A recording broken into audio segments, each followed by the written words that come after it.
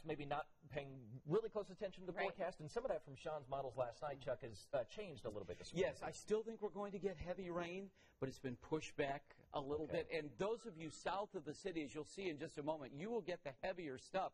Here, this is something we're going to show a lot today, Ben and Naomi. This is the flash flood watch as issued by the National Weather Service. So Martinsville, Shelbyville, Greensburg, Columbus, over to Richmond on south, you will get rain that would be heavy enough to cause some flash flooding. Now, we're getting sprinkles here at WTHR on Live Doppler 13 radar, and if you just go a little bit west, this is a very heavy cell on Greencastle over to Brownsburg.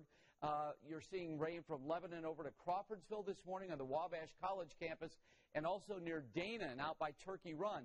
Here's heavy rain from Oxford over towards Lafayette and Flora. Let me zoom in here. Yeah, that's lightning here from Plymouth over towards Logansport this morning. So we do have some heavy rain out there, but it's going to get a lot heavier.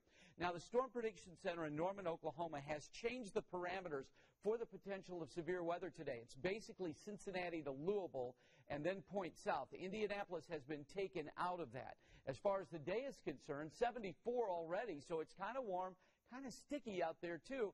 And with summer being here, we are expecting those storms today. Here, I do think that we're going to get heavy rain, but the flash flood watch is what we're mainly looking at. Southport, you're at 75. Zionsville is at 71. Let's walk you through the afternoon. By 1 p.m., 76, and then 80 today with these scattered showers and thunderstorms. Now, for your Marion County Fair later on this evening, it looks like we turned the faucet off in time for some of you to go and see your kids do their 4-H demonstrations. I do want to walk you through the day. We're going to have a few dry periods this morning. This is at about 5:30. A lot of the rain that we're showing right now will play out, but Columbus, Greensburg, Shelbyville gets more rain.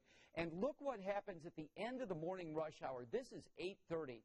Look at this band of very heavy rain. Could be some hail occurring around Bedford and Seymour. And then here's the cold front mixing in with the remnants of Cindy. So at 9:30 this morning, 10:30, 11:30, we're talking about widespread rain during that time. We'll keep you covered right here on 13. And then as we move on into 3:30, when a lot of folks are headed home from work, a lot of this begins to end, but it's going to take a while for it to get out of here. Let me show you our forecast. 80 today, and I've spent no time talking about the weekend, but I will. What a great day tomorrow at 77, 75 on Sunday. And how about this, Ben and Naomi? By Monday, only 73 for a high. We'll be in the 50s and 60s most of the day on Monday.